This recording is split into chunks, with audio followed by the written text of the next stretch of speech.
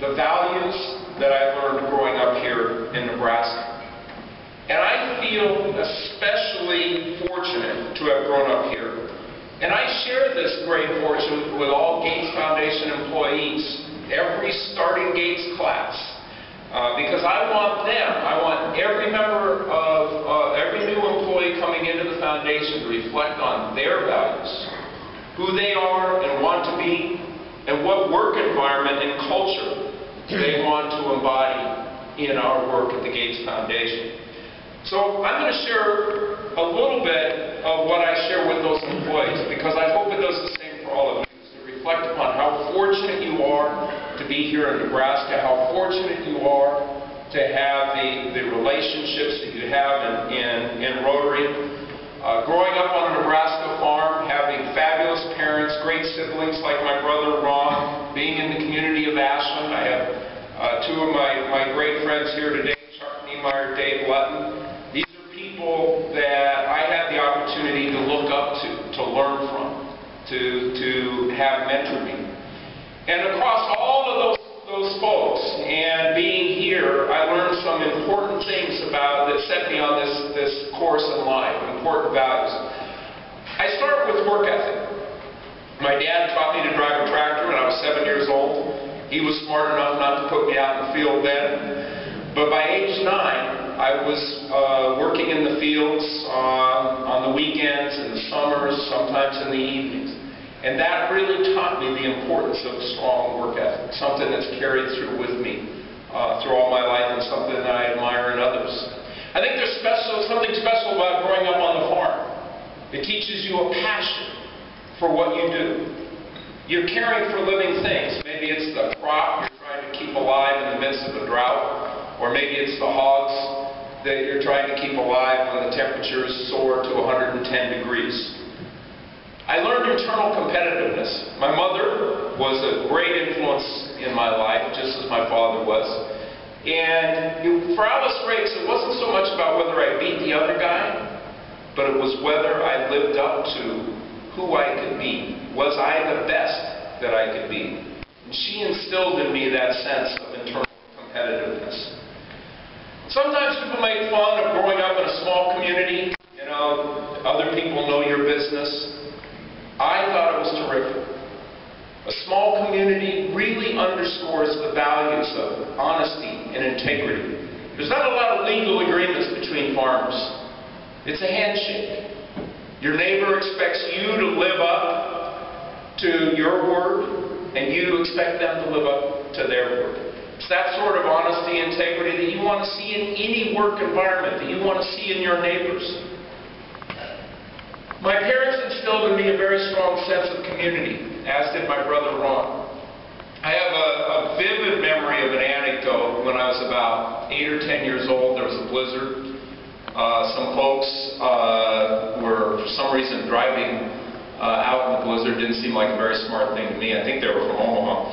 And they came to our door and asked if we could help them get their car out of a snowdrift. My dad was quick to volunteer. It was about 10 below zero. He was quick to volunteer me. And we got the tractor started up. We got the car pulled out of the snowdrift. They were about to be able to go on their way. And they wanted to give my dad some money. And I'll always remember this. I was standing there next to the car, and my dad said he didn't want their money. He just wanted to know that if his kids were ever in a similar situation where they had a challenge in life and they needed a neighbor to reach out to them, that he hoped that they would do that for his children. And I will carry that with me for the rest of my life.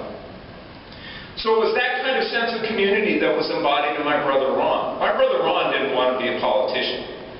That was not anything that was on his radar screen.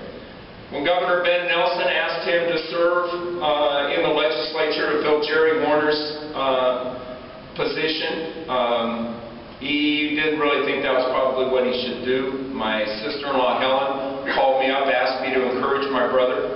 It's a strange thing. He was the older brother. And I didn't know that he would listen to me, and he basically said there was no way in hell he was going to do that.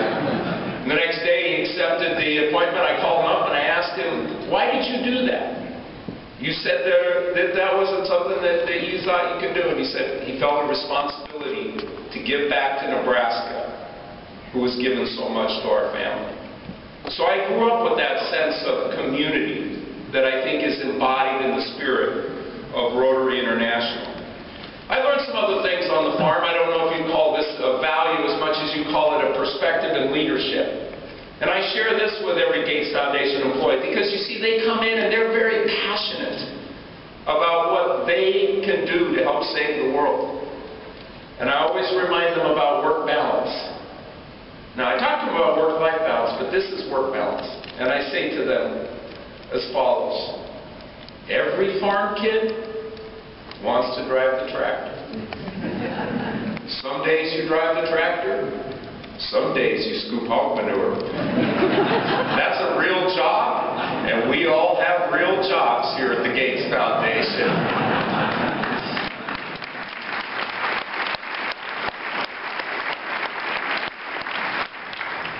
Now, another thing that I learned from my father, it's probably not so much you think of it as a value, but it was something that was extremely important in my life and my career. My father, you see, actually got his degree from the University of Nebraska in chemical engineering and was an engineer for Standard Oil of California as the Depression hit.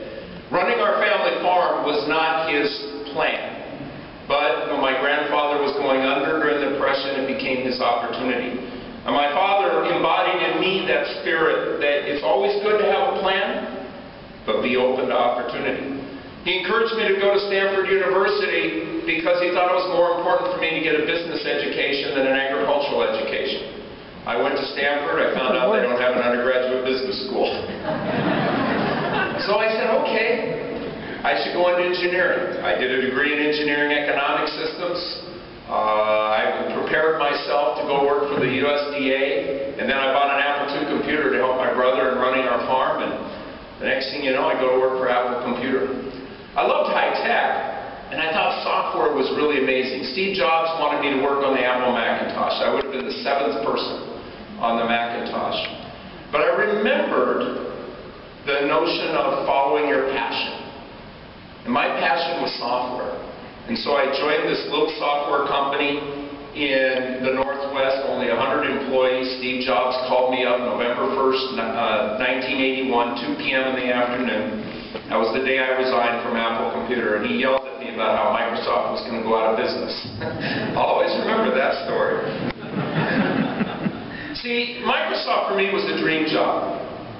I loved what software could do. That was my passion. I loved the opportunity to create Microsoft Office. But what I really ultimately learned in Microsoft was that I loved working with high energy, passionate people, high horsepower, really smart, learn quickly, people who want to make things happen, people who want to be part of changing the world. That for me became a dream job. And that helps to explain my second dream job. I retired from Microsoft September 1st, 2008. I took a long vacation. I started the next day as CEO of the Bill and Melinda Gates Foundation. I followed my passion to that second dream job because it was an opportunity to use my skills to drive positive change and reduce the inequities in the world.